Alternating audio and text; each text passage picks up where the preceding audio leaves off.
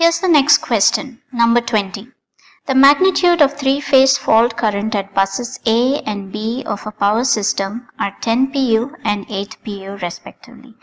Neglect all resistance in the system and consider the pre-fault system to be unloaded. The pre-fault voltage at all buses in the system is 1 pu. The voltage magnitude at bus B during a three-phase fault at bus A is 0.8. And the voltage magnitude at bus A during a three-phase fault at bus B is dash. So this is not a multiple choice question. We will have to work the question out. So the best way to go about this is to first see how we can put this in a rough diagram. So I have drawn a rough diagram over here, considering A and B here are the buses. Okay, and we have that the pre-fault system is unloaded, and at each it is 1 pu. The pre-fault voltage at each bus is 1 pu. So we have 1 pu at each bus. And next we have the voltage at bus B after a three-phase fault at A is 0.8 given to us. So now let us find out what is the voltage at B, at bus B. Let's call that VB. Now the general formula is this: VB equals to V pre-fault voltage minus Z12 times the fault current at B. Okay, so that's what we have so far. Now we need to find out what is the value of this mutual impedance over here, Z12. So we plug the values in. VB is 0.8, pre-fault voltage is given to us as 1 minus Z12 times 8. That's the fault current given to us at B. We are finding out for B, therefore we need the value at B.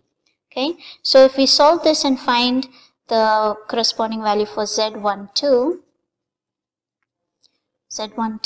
would be, let's see now, 1.0 minus 0.8 divided by 8, and that gives us 0.025 pu. Yes, okay.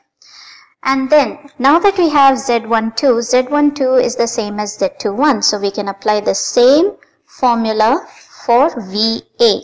Now the question says the voltage magnitude at bus A during a three-phase fault at B. Now let's say there is a fault at B, so we will have to find out what is the voltage magnitude at A. So the formula now becomes VA is equal to V pre-fault minus Z21 times IF of A. So let me just write that here.